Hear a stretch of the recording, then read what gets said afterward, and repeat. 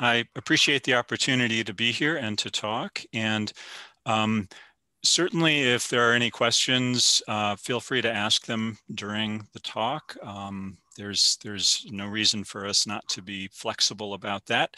And so the topic is identifying Islamophobia in social media. And just okay, so I'm at the last slide. There, we're going to see the talk really quickly. Okay, now I'm at the first slide. And so just a little bit about, very little actually, just in general, the areas in NLP that I've worked in have had to do with meaning and semantics and trying to understand to some extent written text. And most recently focusing on both actually humor and hate speech, and in particular Islamophobia. Now, what I would like to talk about today is just first a bit about Islamophobia in general, and then more specifically in Minnesota, and then make some connections to work in hate speech detection and what we're doing here, and then talk about some work we've been doing really collecting and annotating data from Twitter, which is the social media that we are focusing on, and then some of the lessons learned and where we go from here. So Islamophobia is a long and complicated issue. There are many connections to colonial histories, and from the Western perspective, the Muslim world was often viewed as a rather exotic, savage, backward, what have you kind of place. And this was often referred to, or this view of the world was often referred to as Orientalism. And there's a very influential book by Edward Said of that name, which really kind of lays the groundwork for what we now refer to as Islamophobia. The term Islamophobia is maybe a more recent way to describe some of these beliefs. And it really gained more widespread attention with the issuance of a report in 1997 by the Runnymede Trust in the UK, which identified Islamophobia as a social problem in the UK and put forth some ideas on how to define it. And they had maybe three sort of fundamental ideas about what Islamophobia was. And these are listed here: a kind of unfounded hostility towards Islam, and then consequences of that hostility in terms of discrimination, that this hostility would lead to discrimination against Muslim individuals and communities, and then a exclusion of Muslim people from mainstream political and social affairs. And they were focusing on the UK, but this is, in general, these are the kinds of issues that we are thinking about when we think about Islamophobia. Now, in what we have been doing, and in our conception of Islamophobia and others, this is not uniquely our idea, we are viewing Islamophobia as a kind of anti-Muslim racism. And this raises kind of immediate questions. Do we believe, or does anyone believe, that there is a race of Muslim people? And no, there is not. To be clear, that is not the case at all. But what is clear, though, is that race is often described as a social construction, and marginalized groups in particular can experience a process known as racialization that views them as a sort of monolithic group, all who share certain inherent features, which usually are perceived as, or limitations there, and so it's a way of categorizing and to some extent continuing to subjugate a marginalized group in a kind of efficient way. There's a very powerful definition of racism that I recently heard Ruha Benjamin, paraphrasing Ruth Wilson Gilmore, described racism as the fatal coupling of power and difference that creates vulnerability to premature death. And I think that's a very important way to think about racism in general is that we're talking about both power and then difference or perceived difference that leads usually a marginalized group to be very vulnerable to the point of potentially experiencing premature death. The interesting and complicated, there are many interesting and complicated issues with Islamophobia. We are typically, though, dealing with people who have many intersections of religion, ethnicity, gender, immigration status, and all kinds of complicated factors coming together. And so it makes it a kind of rich and interesting domain in that way. So there is quite a lot of discussion about what exactly constitutes Islamophobia or anti-Muslim biases. And there are various lists and descriptions, one of which I'm showing here. This is from the Bridge Institute at Georgetown University. And you see here various characteristics that are ascribed to Muslim people and Islam. And they may be familiar to you. These are things that we may have heard in our daily life of, violence and oppression of women and intolerant of other religions, that it is not even a religion, it is a political ideology, that there is a kind of mysterious plot to replace legal systems with Sharia law, that it's a foreign sort of primitive belief system, monolithic, that all Muslims are either Arab or brown. All of these are very absolutely false, to be clear, but these are some of the characteristics of Islamophobic actions and speech. And so that's kind of what we're focusing on here. As you know, if you follow current events at all, many of the world's governments now have various concerns about either their internal Muslim population or populations of refugees or immigrants that are causing concern. And we won't go into the details of all of these, but certainly we see examples in the United States, France, China, India, other countries not pictured here. What you may be less familiar with is perhaps the situation back here in Minnesota, which I'll talk just about a little bit here. And that certainly is a partial motivation for focusing on this. There was last year an article in the New York Times with a very memorable quote and headline that maybe sums things up, that these people aren't coming from Norway. Refugees in a Minnesota city face a backlash. Minnesota has experienced an influx of refugees from Somalia starting in the 1990s. And as a result of that, Minnesota and Minneapolis in particular have one of the largest populations of Somali people outside of Somalia. And typically, people from Somalia are Muslims, and typically they are Black. And this stands in some contrast with Minnesota's historical makeup of perhaps Native American and white people. And so there have been many tensions over the years. In particular, this article is about a city called St. Cloud. It's a smaller community in central Minnesota that has had particularly divisive issues over the last 20 years. And in the Twin Cities, where there is a much larger Somali population, there is again, quite a lot of tension in the community. This is a story about tension and division surrounding a mosque in the Bloomington area, a south suburb of Minneapolis, that has led to a bombing and various other kinds of harassing behavior from people who do not want the mosque to be there and who I think do not want Muslim people to be in Minnesota, period.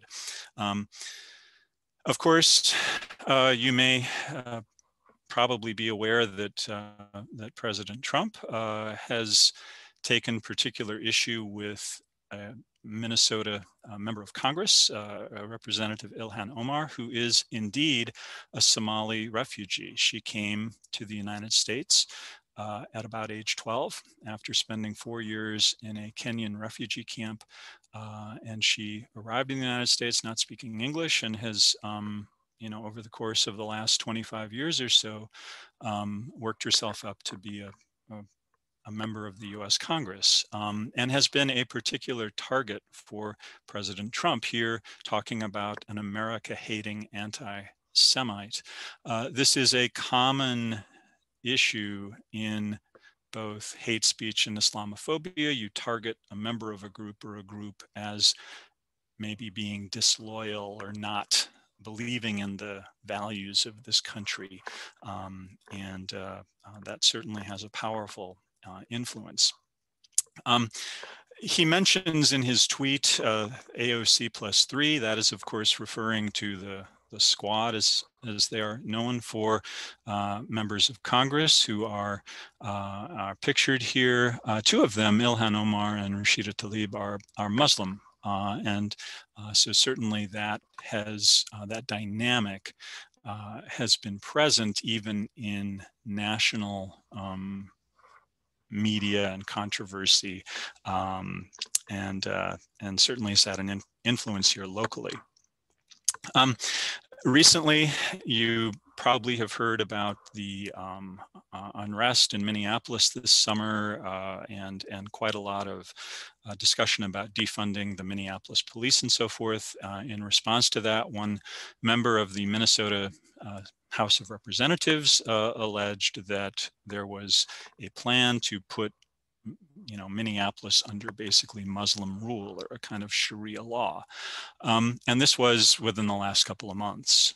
So this is kind of an ongoing issue here, and I suspect most places, particularly if there is a maybe newly arriving Muslim population or just a large Muslim population, there may be these kinds of issues.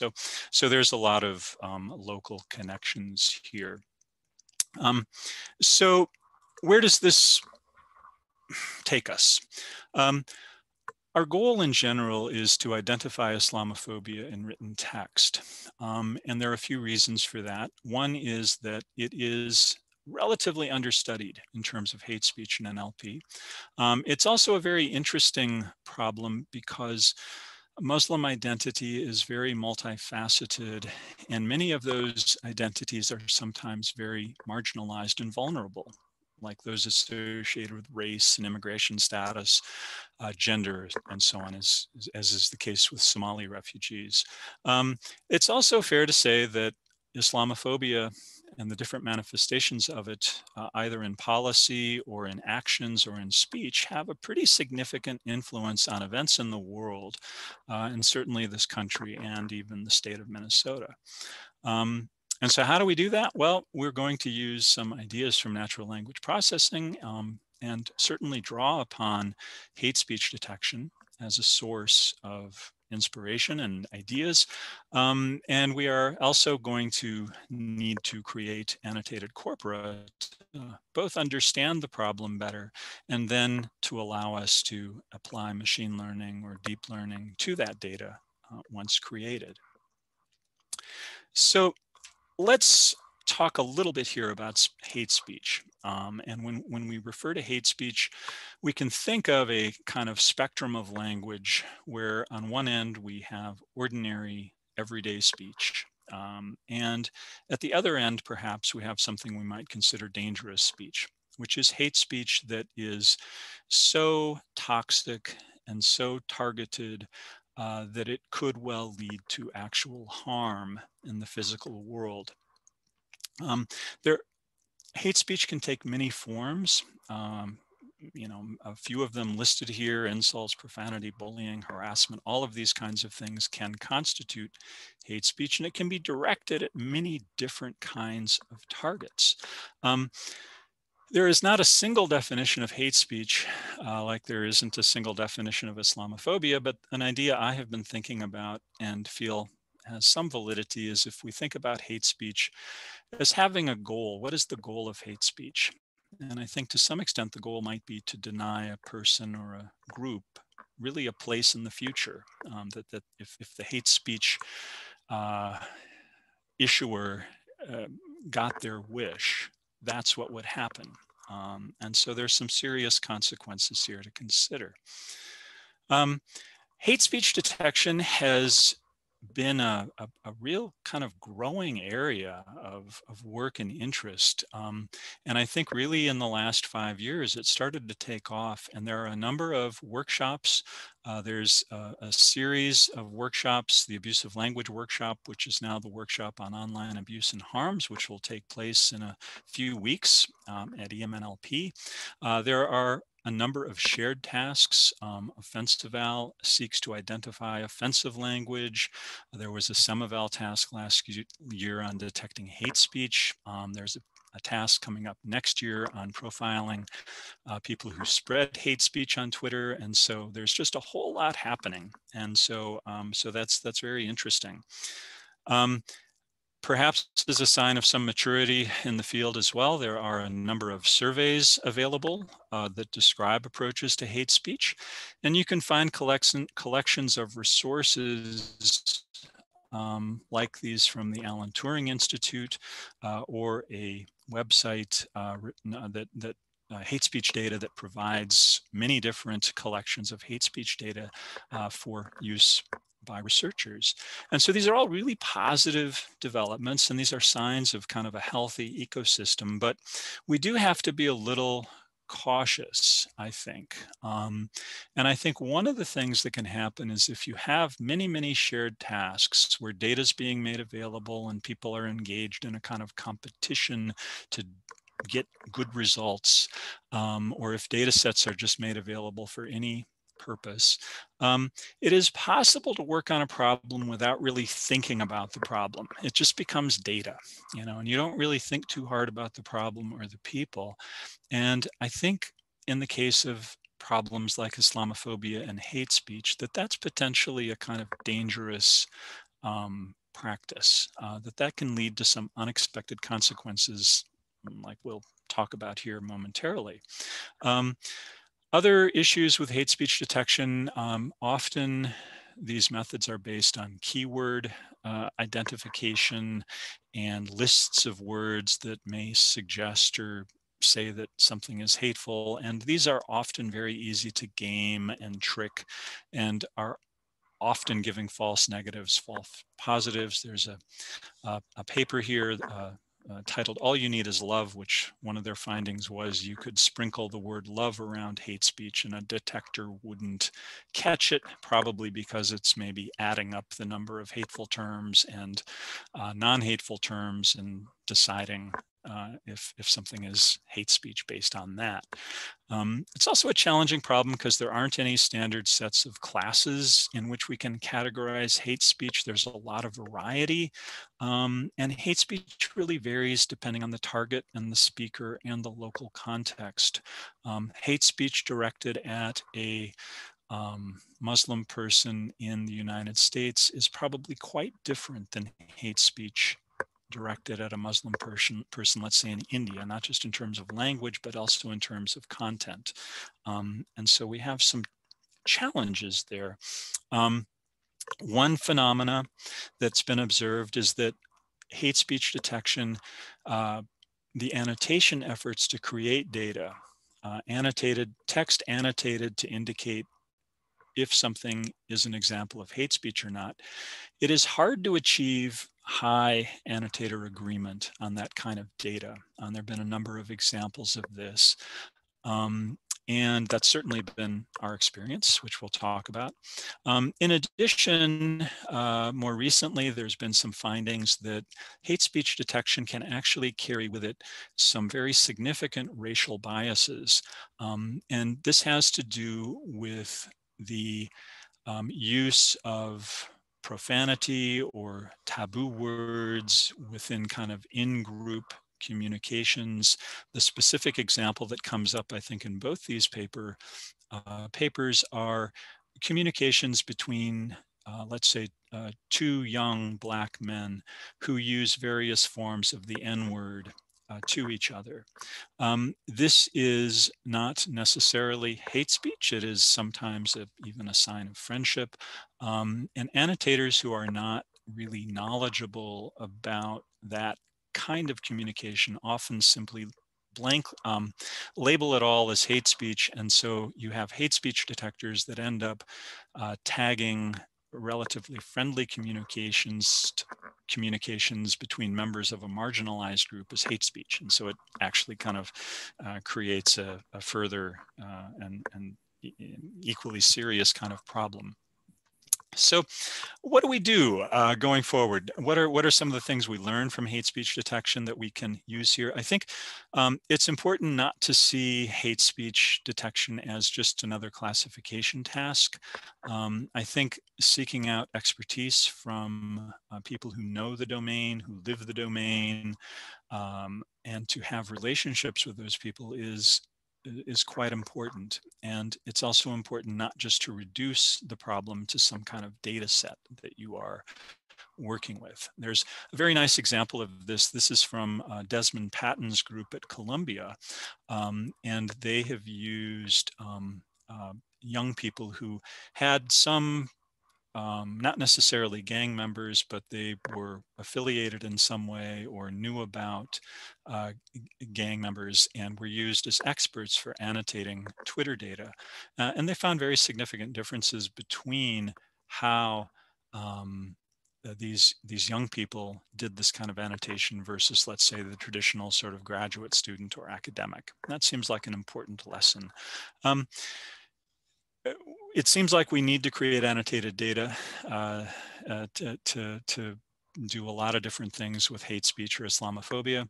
I think it's important to document carefully the decisions made along the way to creating that data, and to pay particular attention to the background of your annotators. And this is something that is advocated for in an idea known as data statements that Emily Bender and Batya Friedman have been describing for a number of years for NLP. So given all of that, what can we actually do? Well, first, I think carrying out a kind of qualitative analysis of your text with the expertise of people who know the domain is very important. And then you may be in a position to start collecting and annotating, in our case, tweets. And we should be seeking out diverse pools of annotators and have some kind of annotation scheme or code book that we can follow to hopefully increase the reliability and raise the level of annotator agreement. And it's very important to be very iterative about this. Do this at least a few times. And then once we have done this, once we have maybe some confidence in our annotated data, then it may be time to go ahead and carry out some kind of quantitative evaluations with machine learning or deep learning. But we don't want to rush that necessarily, is what I would say. So we have been doing some data collection and following the idea that Islamophobia is highly varied and dependent on the target, the speaker, the local context. We have been actually collecting tweets that are directed at or about Ilhan Omar, previously discussed. And we do that first. Probably she's from Minnesota, so she has a local connection, but she is also representative of a particular kind of person. She is a Muslim, but she's also a Black Somali woman who was an immigrant and refugee. And so she has with her many intersectional identities that make it quite interesting. And that's why if you were collecting a more generic corpus of Islamophobia from India, the UK, or different parts of the United States even, the range that you would probably be dealing with would be maybe a little overwhelming. So what we've been doing, we have been collecting tweets since April of 2019, and fairly simple, just using various forms of her name or ID to grab tweets from. And we've done a couple of annotations, a pilot annotation based on the April 2019 to April 2020 tweets, and then what I call the 1020 annotation based on tweets collected from November 2019 to October 2020. The 1020 just refers to October 2020. And so we are using the Twitter public API, and so it's important to say we're not getting all the tweets. There's a kind of downsampling there, but you can see even with that, there's a really large number of tweets that mention her. And so there's plenty of data there for us. Our first annotation, this pilot annotation, I actually prepared a data statement about that earlier this year. That was as a part of an LREC workshop that Emily Bender and colleagues organized, and the data statement is available, and it was actually kind of where I learned about data statements, and I realized it's a very valuable thing. We collected 5 million tweets. Obviously, we can't annotate 5 million tweets. We can't look at 5 million tweets. And so we did a filtering of those that mentioned relatively neutral terms that would suggest tweets that were talking in some way about something related to Muslims or Islam. So Muslim, Islam, Quran, Quran. And then we just drew very small random subsets of these for pilot annotation. And there was somewhat low agreement on these, but to some extent that was expected or even planned for, so that we could discuss and figure out what are the kinds of categories we really need. You can see the 4 categories that we were looking at in one of these pilot annotations. And there's a variety of different factors here, but common themes include the idea that Muslims are not necessarily going to be loyal to the country in which they live, that they have some secret allegiance to some global something, or that they are highly sympathetic to terrorists, or in fact terrorists themselves. And then we were also curious to see if there would be much discussion of or arguing with Islam as a religion, for example, and then also looking at this issue of Sharia law as being a potential takeover of Sharia law. We found, actually, in the case of Ilhan Omar, far more content relating to these questions of loyalty and terrorism than we did either this idea of a false religion or Sharia law. And some of that is due, no doubt, to her very visible position and some of the statements made by President Trump and others that essentially question her loyalty and allege connections to terrorism and so forth. So that was kind of an interesting result for us. We went on to look at a different range of dates here and a little larger pool. And we selected some random samples of 384 tweets in this instance. And we had developed a more extensive set of labels to apply to those tweets. And we also began to look at the profile descriptions of the speakers, or the tweeters, if you will, because we realized that that tells us something rather interesting sometimes about the people that are issuing the hate speech.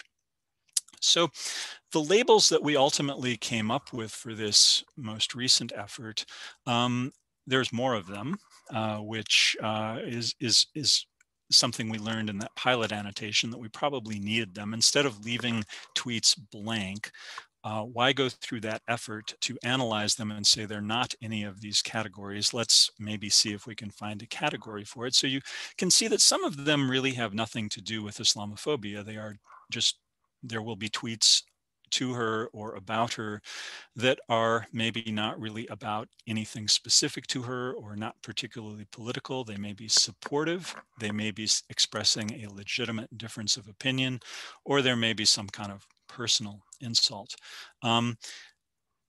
Beyond that, the categories cross over into issues that are often associated with Islamophobia, but we can't necessarily assume that it is an anti-Muslim bias at the root of that for some of these. Because of her status as an immigrant and a refugee, there have been allegations that she's committed some kind of fraud to be in the United States, or she shouldn't be here. There are the allegations of terrorist sympathizing and loyalty, which do seem often to be more related to her Muslim identity. Quite a lot of discussion about her potentially needing to be arrested or incarcerated for various crimes, and then as well kind of allegiance to Sharia law. And then there's a particular story about her and her marital status, allegations that she married her brother as an immigration fraud or was committing adultery with someone else and so forth. And so quite a lot of attacking there that is probably a combination of both her gender and just that she's from a different country with, so these were things that we learned during that pilot annotation. So those are the labels we were working with. Just some examples of what are we looking at here with these tweets. This is a tweet, and I've cut away the ID just to anonymize it a little bit, but here we have a tweet that's addressing both, I think, these issues of loyalty and terrorism. Ilhan Omar, say that I am white privilege, a woman who is not even from America, who stands with terrorism. I think this is a free country with freedom of speech. I love the USA. I just hate people like Omar trying to destroy. So very clearly an allegation that she is a terrorist supporter, questioning her loyalty, I would say, and this is a fairly typical kind of tweet that is directed at her or about her. If you look at the profile of the person who posted this, you see actually a somewhat typical profile for this kind of content. Much mention of family, pets, children, and patriotism. Again, maybe not what you would expect, but turns out to be relatively typical. Another example is Minnesota. Ilhan Omar hates this country and wants to turn it into a Muslim country with Sharia law. She hates Christians and Jews. It's not the color of her skin. It is about her fraudulent dishonesty. So the tweeter is careful to point out that he or she is not a racist, but they have other issues here, but certainly questioning her loyalty, alleging some interest in promoting Sharia law, insulting in terms of fraudulent dishonesty, and so forth. And so not unusual for there to be a combination of issues in these tweets, and that makes the annotation all the more challenging in terms of achieving agreement.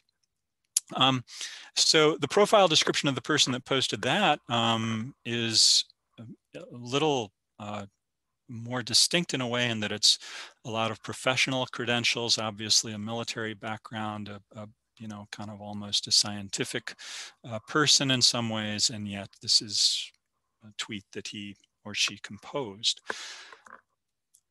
Now, one thing that, so we, in looking at this data, these 9 million tweets that we collected that mention or are directed at Ilhan Omar, one of the things that we wanted to look at was just basic kind of engram behavior in all of those tweets to see what kind of trends we would see. And so we wanted to look for example, one-word sequences or one grams that included the string Muslim, Islam, and Quran, and just see what kind of trends we get. These are, I would say, relatively neutral terms. That there is no particular leaning here on these, a description of people, religion, religious book. And so you see counts here of words that come up, which don't necessarily show us too much in terms of hateful content, although Congress Muslim is a curious term. When you start to look at 2 grams, though, you start to see a trend here where we start to see things like Muslim Brotherhood, which is sometimes alleged to be a terrorist group, Islamic terrorist, anti-Muslim, radical Islam, and so forth. And if we go to 3 grams that occur, you can again see radical Muslim, Muslim Brotherhood, Congress Muslim, Ilhan Omar. And so there's very little here that's positive. As we go to 4 grams and then on to 5 grams, we see that there is not here a positive discussion, it seems, of Islam or Muslims going on here. If we look at the hashtags that occur in these tweets that include the strings Muslim and Islam, again, you see quite a lot that is, leaning negative. Stop Islam, Islamofascist, Islam is the problem, Islamic terrorist, nothing like, Muslim is, or Islam is the religion of peace or something. Ban the Muslim Brotherhood. Again, you get a sense that there's a lot of negativity here. We can do something similar if we look at terms that are typically associated with some of the content that indicates questions of loyalty, treason, traitor, hates, anti. As strings that occur in 1 grams, you see a few different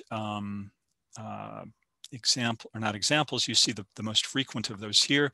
And as we stretch these out into 2 grams, we see terms like anti-American, anti-Semitic, anti-Semite, traitor, treason, she hates America.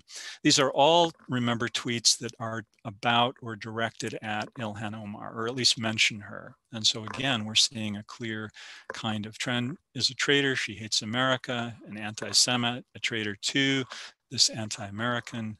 I mean, it's a pretty clear trend again. Be tried for treason, hanged for treason, all kinds of things here. And so if we look at the profiles, and if we just look at the most frequent bigrams, 2-word sequences of people who are tweeting at or about Ilhan Omar or retweeting, these are the most frequent bigrams that we see. And we see the most frequent one is people who do this, who tweet about her, at her, for any reason. The most frequent bigram that occurs in their profiles is MAGA or CAG, I guess, Make America Great Again, or Keep America Great, Trump supporter, Trump 2020. And then mixed in with it, these terms of family, husband, father, mother, proud American, love God, Jesus Christ, Christian conservative, family, country. And so you see a real kind of clear political leaning here, if you're relatively conservative in the United States, leaning set of beliefs. And so we can see some interesting things there. Now, remember, these are the annotation labels that we were working with, and we did do annotation various times over just 384 randomly selected tweets from this larger 9 million tweet collection. And I just wanted to show a little bit about what we saw there. And this is pretty typical. This is from one of these annotations, but the results were relatively consistent. And if we look at this, you can see that actually the most common kind of tweet was one that was relatively neutral, which, we would expect. It maybe isn't particularly political, or is, is maybe about somebody else, but there's no, there's nothing much of concern there. And there are also, of course, supportive tweets. It's not that everyone tweeting out there is tweeting negative and Islamophobic or racist things about Ilhan Omar. There are supportive tweets as well. And so if you look at the supportive and neutral tweets, that's about half of in general, when we take these samples and look at them, it's about half of them. And then as you look at the other half, there is a certain number that just appear to be kind of legitimate political differences. Ilhan Omar is a relatively progressive politician, and so people who are more conservative have differences of opinions, and sometimes they are simply expressed as that. And so that's more just reasonable political discourse and debate. The other third of the pie are these more negative, often Islamophobic, sexist, racist kinds of content, including expressions that she should go to jail, often for treason, or that she is a traitor, she's not loyal. There's a story that she was a spy, an agent of Qatar, and should go to jail for that, or isn't loyal for that, or just insulting content. The content relating to her marital status and her immigration status as well. And actually a very small segment there for the Sharia law concerns. That actually is not something that comes up as much with her as these other issues do. And that may be because of her maybe unique role and story. And so that's kind of its own interesting question. So what do we learn from this? And this, we're kind of nearing the conclusion here. First, I think it's very clear that the impact of the kind of lock her up and send her back rhetoric coming from President Trump and other conservative figures directed at her and other members of the squad, Rashida Tlaib in particular, kind of send her back, lock her up kind of language certainly had an impact. We saw a lot of this questioning loyalty, send her to jail kind of content. We also have learned, I think, that our annotation labels must be nuanced. It doesn't really make sense to simply just talk about text being Islamophobic or not, because there are levels here where it's uncertain and you kind of need to tease it out. Are the questions of her loyalty, for example, Ilhan Omar's loyalty, are those based on her religion or her country of origin? It's not perhaps totally clear. And so we need to have a bit of nuance in these labels. Certainly, we've learned that a very visible, politicized personality attracts a whole lot of repetitive viral content that creates its own challenges as you're working through this data. And then we've also become increasingly interested in these profile descriptions of these speakers because we do feel like that does provide a reasonable indication of some likelihood of this kind of content coming. Certainly this is network, the social network, if you will, that someone has, their followers, and who they follow can also be an important clue. Questions that we're asking ourselves now that we're interested in are, for example, correlations between public events and hateful tweet activity. Of course, there are. If something happens in the world that involves a Muslim person or organization, that can cause a flare-up in this kind of content, as can events like the election that's ongoing and the Minneapolis unrest this summer. We're also very curious about the impact of location, and it's sometimes hard to tease that out of Twitter data, but just, for example, are people in Minnesota tweeting very differently than are people in other parts of the country or world? Also, I think we became aware that Ilhan Omar's almost celebrity status certainly makes her a kind of special case in some ways. And so I think we're interested in identifying less prominent public figures who are Muslim, who are known to be Muslim, visibly Muslim, who are targeted, or are they targeted in the same way or different ways? And then the same for leaders and public figures of other religions. And then we're also kind of, this annotation process is laborious and time consuming. We are, of course, aware of the potential for crowdsourcing and having sort of the work more distributed, but just, is it possible to do that in a way that's reliable and meaningful? And that's things we're wrestling with right now. So going forward, I think kind of the big messages that we've learned along the way is that I, I think problems like hate speech, Islamophobia, where you're dealing with something that is dangerous, it is something that has a real impact on people. You shouldn't reduce that to just data points, regardless of your background or anything. It's more than data. There are real people involved and affected. And so don't treat this as just another classification task. Be cautious in your annotations, learn the domain, meet with domain experts, train annotators, and to the extent you can, build relationships. One of the great frustrations, COVID has affected so many things, and it certainly has affected, I was actually on my way to Minneapolis for spend a week there working with a couple of different groups in Minneapolis who were interested in this project, primarily people from Somalia. And that was when our, first lockdown occurred and the trip was canceled, and it's been very difficult to rekindle that as yet. And so it's been kind of a frustration. But in any case, I think the other thing is that when you're dealing with data on Twitter, it's often tempting just to look at that tweet, that text, that window of text, and do something with that. And you can do a lot with that, but I think you do also have to think about the speaker, who is sending that, and then just the local context in which it all occurs. And so that's where I will wrap up here. I thank you for listening and being here, and certainly welcome any comments or ideas you have now or going forward.